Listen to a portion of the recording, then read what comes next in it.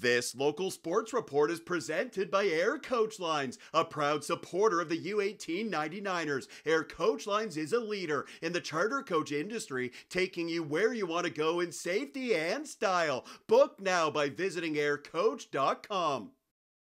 Under-18 hockey on Saturday afternoon. The Brantford 99ers on home ice. They were hosting the Kitchener Junior Rangers at the Gretzky Centre. Midway through the first, Andrew Grant starts the play. Jan Raskin with a chance in front. Ty Slugs with the stop. Good save there, keeping the game scoreless. Then we've got a big hit in the neutral zone. Cohen Van Zulian leveling Aiden Reed from the 99ers. Solid check from the KJR defenseman. Still in the first, this is Reed Forster coming in from the point. He finds Evan Palyabeski, who opens the scoring. Palyabeski returning to the lineup. He makes it 1-0 after one. Second period, here is Luke Blankhorn with a lead pass for Ryan Cornfield. He comes in and puts it in. Cornfield continuing his strong play. He gives Kitchener a 2-goal advantage. More Rangers pressure. The feed for Austin Pomerleau. Big stop from Ty Slugs. He slides across for the save. It stays 2-0 for the Rangers. Back to the highlights in a minute. First, a reminder,